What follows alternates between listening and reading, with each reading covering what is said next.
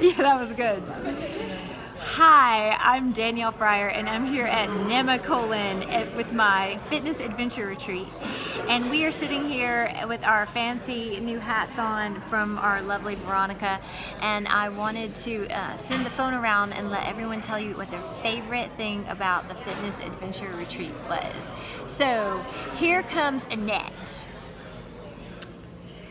So there were many favorites for me on this retreat, but I think that the absolute best was learning to have fun again at the gymnasium today.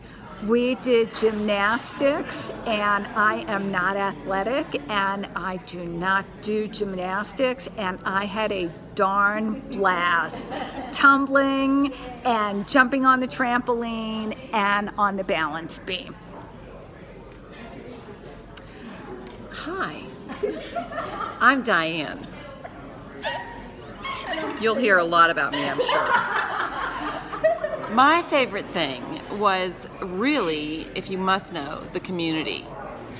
I made some terrific friends doing this. I am very sore. My favorite thing was not weightlifting. I did it. I tried. I did my best. I also liked the tumbling. But my favorite thing really was just being with these great women that I met. Thank you. Hi, it's me, Melissa.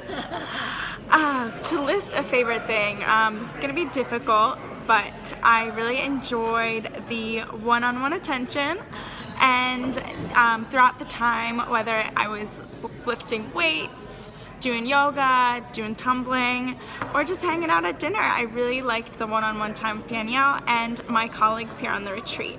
Definitely a must-do. Now, here's Veronica.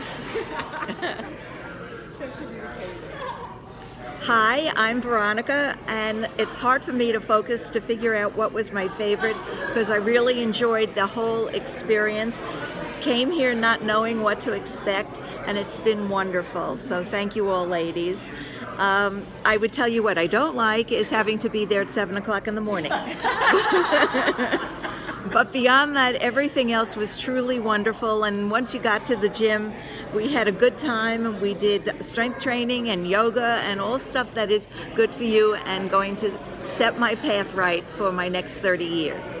So on to Danielle, and it was great. Thank you all.